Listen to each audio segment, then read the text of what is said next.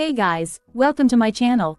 Today, I'm going to be taking you with me to Wanho, a popular restaurant in Kuala Lumpur that serves traditional Malaysian cuisine. Wanho is a casual, no-frills kind of place, but the food is absolutely delicious. The menu features a variety of Nasi Lemak dishes, as well as other Malaysian favorites like satay and roti canai. I'm here to try their famous Nasi Lemak, a dish that is considered to be the national dish of Malaysia.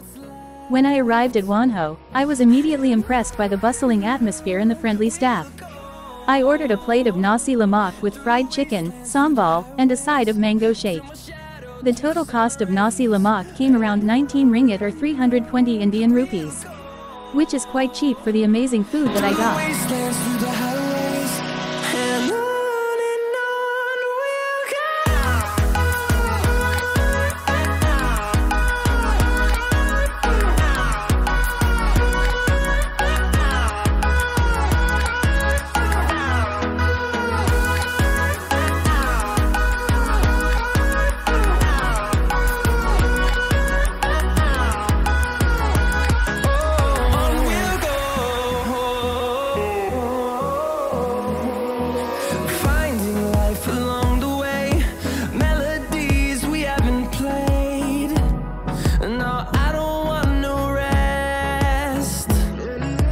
The first thing I noticed about the Nasi Lemak was the fragrance of the rice.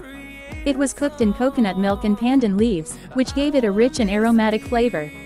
The chicken was crispy on the outside and juicy on the inside, and the sambal was spicy and flavorful.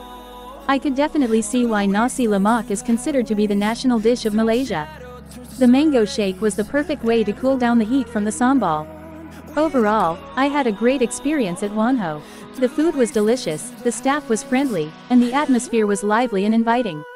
I would definitely recommend this restaurant to anyone who is looking for a taste of authentic Malaysian cuisine. I'm going to be sharing my experience of eating Korean tteokbokki at Putra Mall in Kuala Lumpur. I love tteokbokki, but I didn't like the tteokbokki at this place very much. However, the fries with cheese and chicken were absolutely amazing.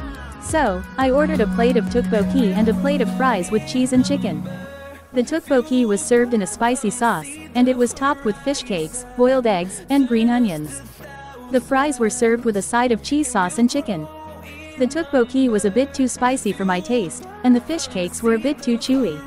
Overall, I wasn't very impressed with the tteokbokki. However, the fries with cheese and chicken were absolutely amazing. The fries were crispy and hot, and the cheese sauce was gooey and delicious. The chicken was also very tender and flavorful. I love this dish. The next dish we tried was Laksa, which is a noodle soup.